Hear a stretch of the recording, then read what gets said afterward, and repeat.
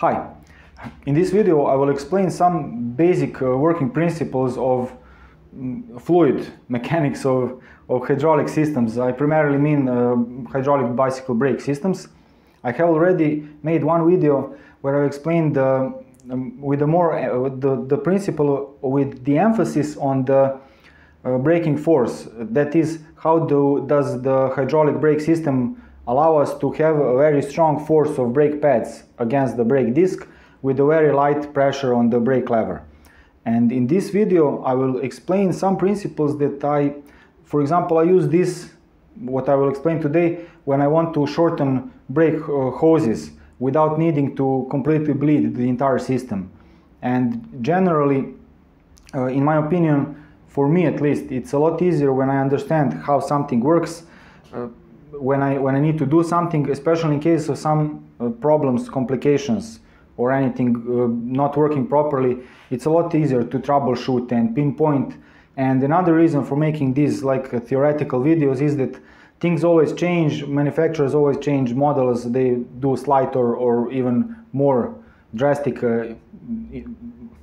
innovations or some other alterations. But if you understand the basic principle, how it works, you will more easily adapt your practice and you will understand why you're doing, what you're told in the user manual or similar. So let's get on with this. I've made some instant coffee and I hope it will be all visible in the camera. This will be acting, this is our brake fluid and this is our brake system, brake hose, that has on one end brake caliper and on the other hand it has brake levers. And so the important thing first to realize the obvious one is that there's air all around us and air creates a pressure of about 1 bar, more or less depending on the weather conditions and the altitude, but roughly that much. And that allows us to do some things with these systems that we wouldn't be able to do otherwise. For example, at least not as easily. For example, if we open both ends of a system, the fluid will flow through it without much problems. But if we close only one end, I will try to bring it closer to the camera and show what happens. Here I've closed one end of this, and as I insert it inside this fluid, you can see that the fluid does not enter the hose. Our hose is completely empty. However, the moment I release the pressure, the moment I open this, you can see the fluid entering. That's the first thing to note. Another thing is that once this is full, if I close the top and take it out, the fluid stays until I release it. Then it flows out.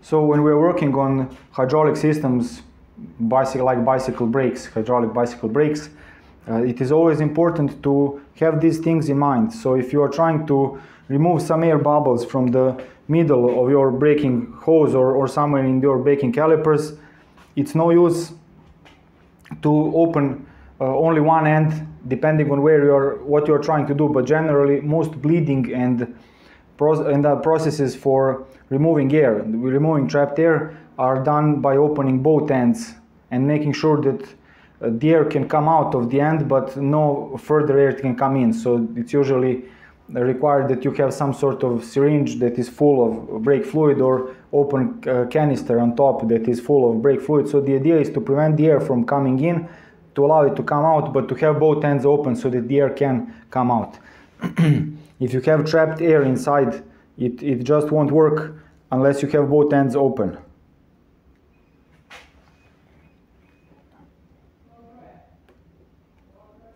Here, as you can see, this is our brake fluid, and when I close both ends, it's not going anywhere. We cannot remove any air. But if I release one end, it starts flowing.